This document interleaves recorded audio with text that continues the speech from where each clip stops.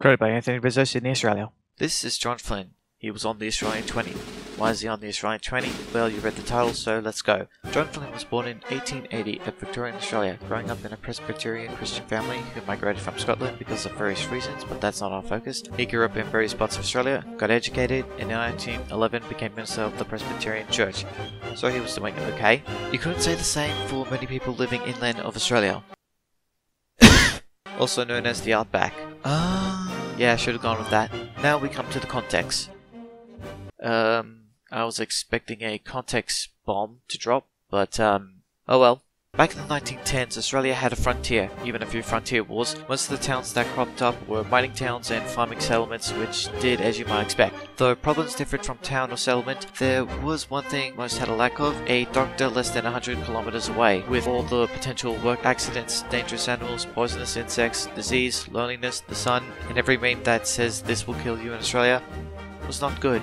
At that time, the 6 states of Australia just became a Commonwealth a decade ago, and even that long ago, there was still a lot of planning, organising, and red tape. Plans focusing on public projects to connect rural towns to rail lines wouldn't be a thing for another decade or so, which the entire history of Australia's rail line is so complicated it needs its own set of videos. Now back to John Flynn. John Flynn had great concern about the rural towns and settlements inland of Australia. After his missionaries and research in the Northern Territory, he founded the Australian Inland Mission. Their aim was to minister to the spiritual, social and medical needs of Australia in the outback, according to his biography. They still do these missions and services today, just go by a different name after 1977. After a few years, Flynn and a guy called Barber wrote a book called The Bushman's Companion, published in 1916, teaching first aid, joint repairs, what to do in case of heat stroke, sudden faints, drinking. Yes, that was in the book.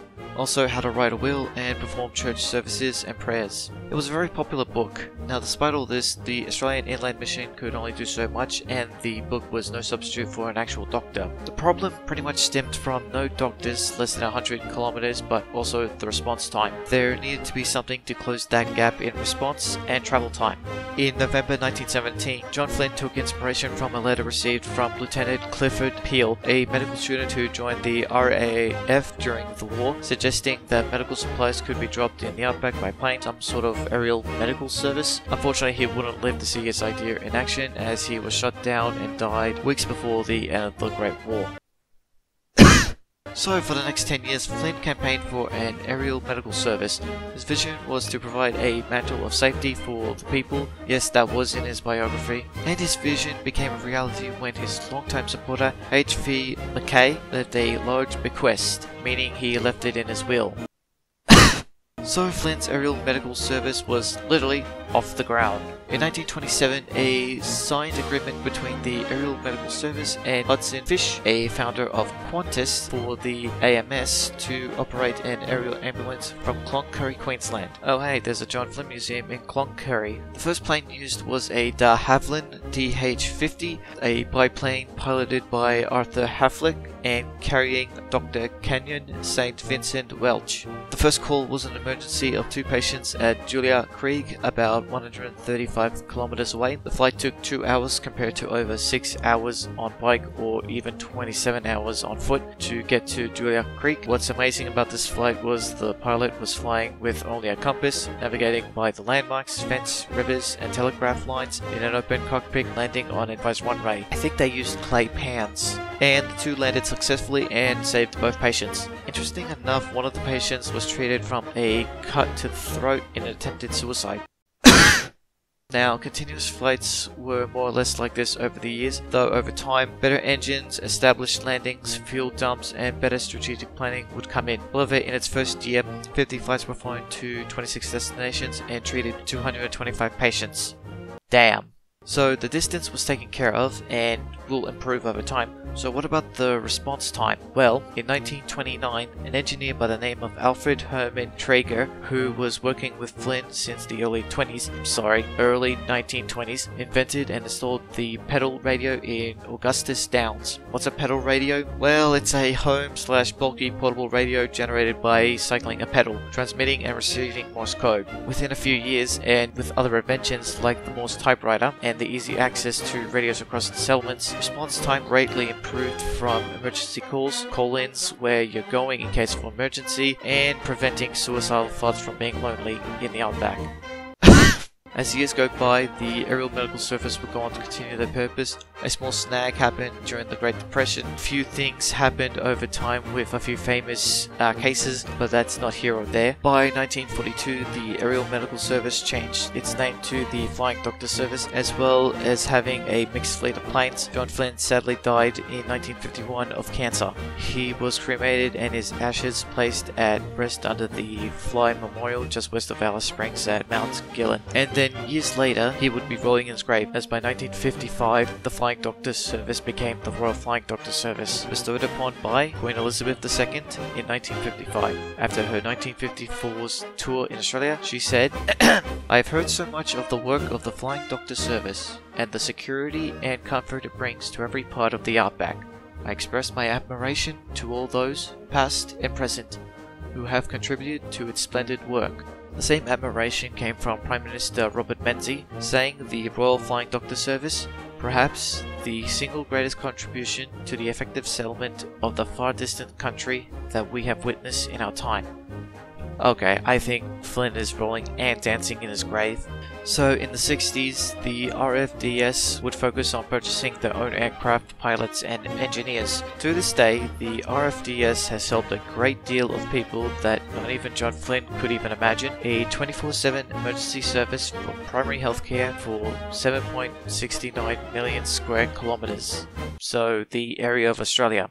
So what about the volume? As of this year in 2020, they have helped in the bushfire crisis and the coronavirus pandemic. Granted, this sounds like they're spreading themselves too thin, but damn. Thanks for watching to the end of the video. Please like and subscribe, it brings a smile to my face. And with that, who's knocking on my door? Who's there? Oh, a letter. Dear Rizz from Rizz Australian History. We are sorry for not delivering your context bomb for this episode. Due to current circumstances, many pilots and planes are needed in the outback to help the rural areas of Australia more than ever before. Rest assured you are free to change the location and where we send your current and next order of context bombs at no extra charge when we are able to. Sincerely, the Royal Flying Doctor Service. That explains nothing, but I am changing the location to reach near my door. P.S. Please read page 89 of the Bushman's Companion for the Sick. Blessed be the God and Father of our Lord Jesus Christ, the Father of all mercies and God of all comfort, who comfort us in all our tribulations, that we may be able to comfort them that are in any trouble, through the comfort wherewith we ourselves are comforted of God. For as the sufferings of Christ abound unto us, even so our consolation also aboundeth through Christ. Who shall separate us from the love of Christ? Shall tribulation or anguish? Nay, in all these things we are more than conquerors through him that loved us. Our Heavenly Father, our present help in trouble, we beseech thee to look merciful upon thy servant in this house, who is laid on the bed of sickness. May this sickness be not unto death, but for the glory of God, and that the Son of God may be glorified thereby. May he who healed all manner of disease when he was on earth come to this sick bed and speak words of healing, if it be thy holy will, and words of peace, that the heart of thy servant may not be troubled nor made afraid. In patience may he possess his soul. May his days and nights of suffering be lightened by the presence of the Comforter, and the sharpness of his pain be overcome by the power of love and faith. And may this new lesson of our helpfulness and of our daily our need of Jesus Christ not pass away without our taking to it heart, and surrendering ourselves in fuller submission to thy blessed will, through Jesus Christ our Lord. Amen. Is that it? Am I good? Well, that was interesting. Well, time to go back to play Bannerlord.